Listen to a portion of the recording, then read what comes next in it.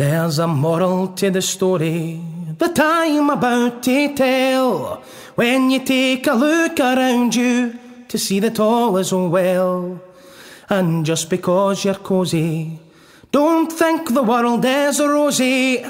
Some people in this world have gone through hell.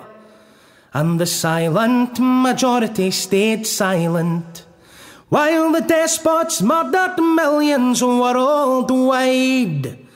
And tyrannical purveyors of injustice make the law, then claim the law is on their side.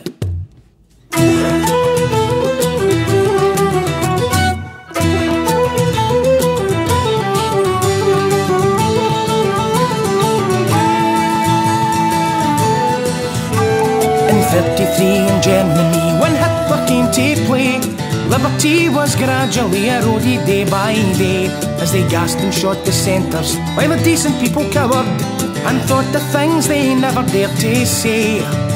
And the silent majority stayed silent as they rounded up the Democrat and Jew.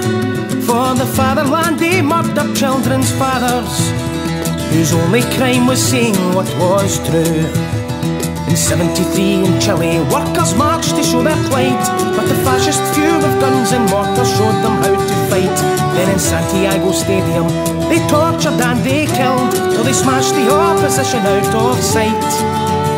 And the silent majority stayed silent, while democracy was crushed beneath their tanks.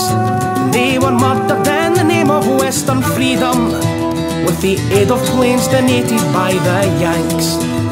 Then in Peking, 1 million people gathered in the square. Students, workers, wives and children, hope was in the air.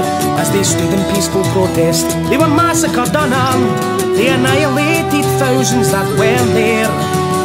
And the silent majority stayed silent as they executed dozens in their name. And the people's army turned upon the people, and corruption reigned supremely once again.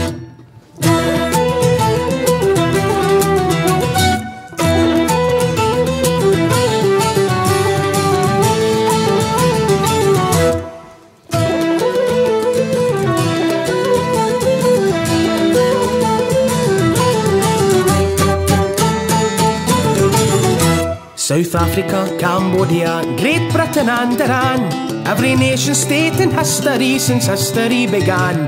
Since the Son of Man was martyred to pay the price of sin, I sometimes think our Saviour died in vain.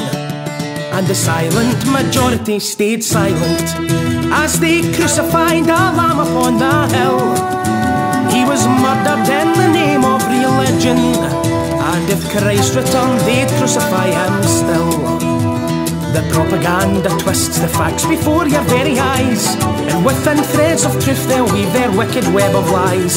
Like Jesus was a heretic, and Caesar was a god, and pity help who dare to criticise. And if the silent majority stays silent, then the evil men will surely have their way. Stem the tide before the deluge, that's the moral. If we don't speak up, we'll all be swept away. And if the silent majority stays silent, if the silent majority stays silent, and if the silent majority stays